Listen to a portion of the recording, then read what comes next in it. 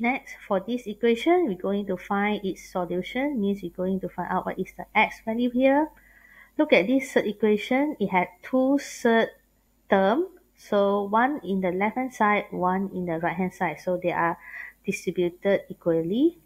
Then to remove this third, we're going to square both sides. So of course, when we're doing square both sides, means left hand side 1 square, right hand side 1 square.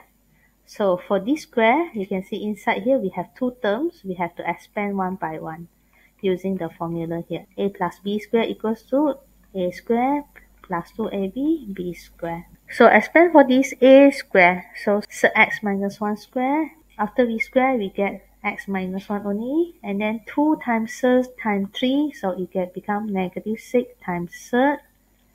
Then this b square, negative 3 square, you get positive 9. So go to the right hand side, square root n square, simplify, we get x plus 2. Now you can notice we only leaving 1/3. So when we have 1/3, we maintain at left hand side. The other terms, we're going to simplify to right hand side. So x minus x, 0. And then this one, negative 1 plus 9, positive 8 minus 8. So it becomes negative 6. We simplify. This coefficient negative 6, we can divide by negative 6, we get 1. To remove the square root, we square both sides again. So when we square both sides, you can notice that square root and square cancel off, we get x minus 1. Only 1 square is 1. So x is equals to 2. Don't forget to check your answer. So we are going to calculate its left hand side. Is it equals back to the right hand side equation?